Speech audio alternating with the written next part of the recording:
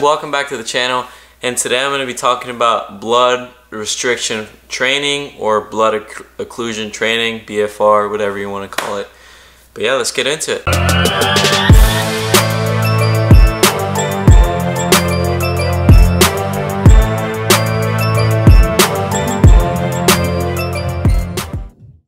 So what is blood restriction training? Basically, you're just cutting off circulation in your arm or in your calf, whatever muscle group, in any muscle group, and you work it out. So that's just a little short description. And how is it done? Why do people do it?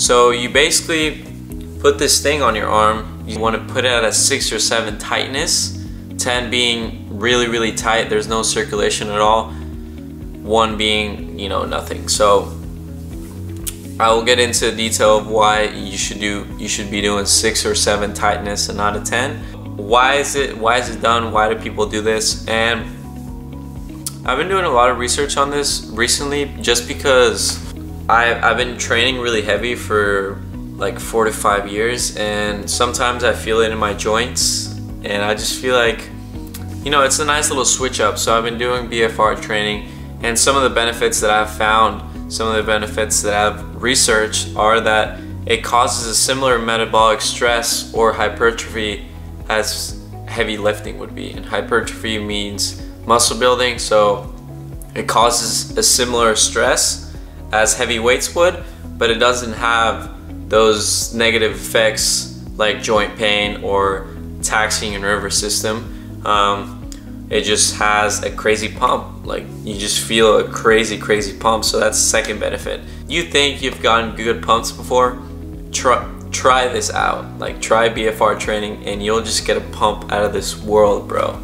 Out of this world, bro. Like, it feels insane. It feels like your muscle is just gonna burst out because it's so pumped, especially your bicep and triceps when you superset both. Damn, bro. That shit's crazy.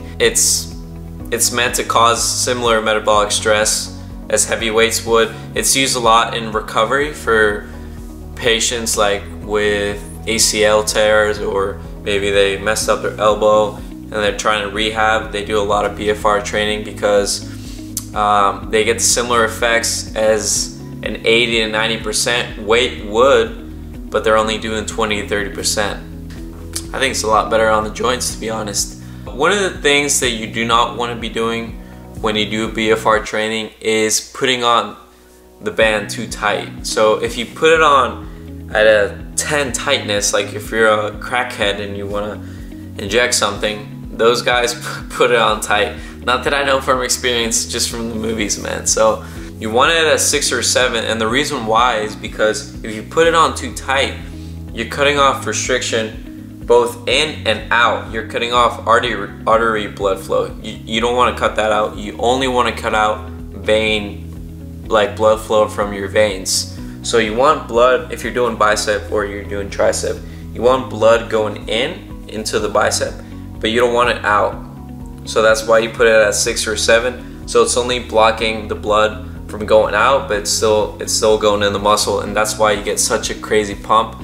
That's why your muscles stretch, because of the blood that's in there, causing that muscle fascia to basically grow, and it's going to cause micro tears in your muscle, and those micro tears are going to recover, make it a stronger, bigger muscle.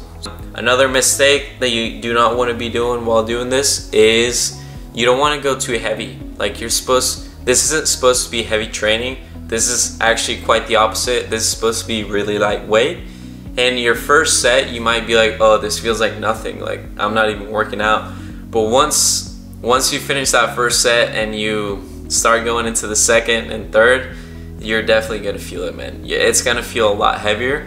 So what I recommend, or what I have been doing, is towards the end of my arm days, or towards the end of back, I do bicep, or towards the end of chest, I do tricep.